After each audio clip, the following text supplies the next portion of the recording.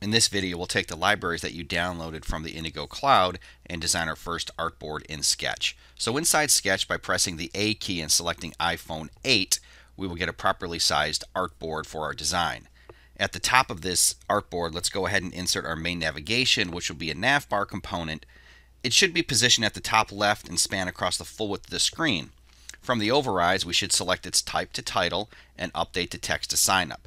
Note that these overrides are what we've added additionally in the UI kit to ensure that we can get the right code generated output from the Indigo Design Visual Studio Code plugin and your Sketch design.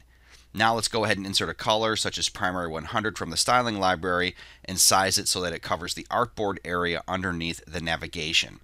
On top of it, we'll insert a white color from the styling to use as the surface on top of which we'll lay out the form.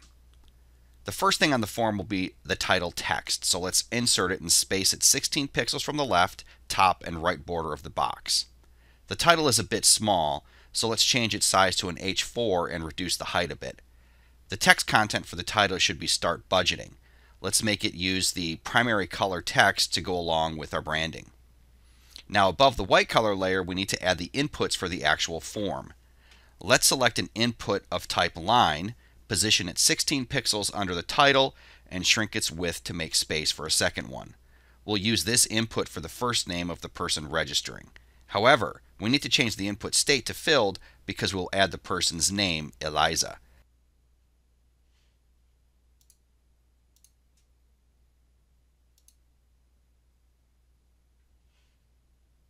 By holding the Shift and Option keys and dragging to the right, we'll duplicate the input and only update the label and content to the last name, which is Morales.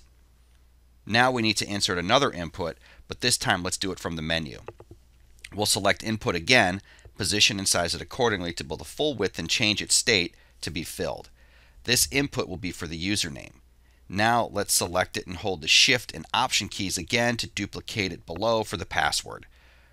After ordering the layers, we need to insert a couple of more things.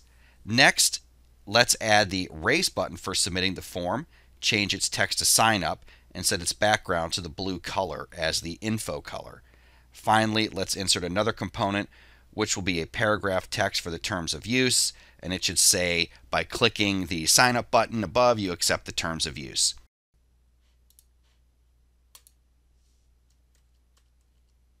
Let's reduce the font size a little by choosing Body 2 for the size override, and with that, our form is ready.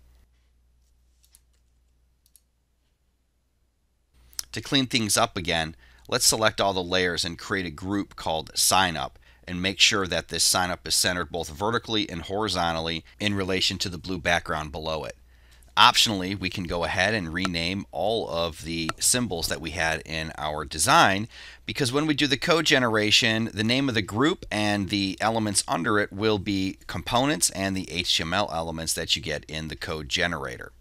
In the next video, we'll talk a little bit about layout and formatting, but at this point, you could also just push this design into the image-based prototyping in the Indigo Cloud and then pass it right through to the code generator in Visual Studio Code.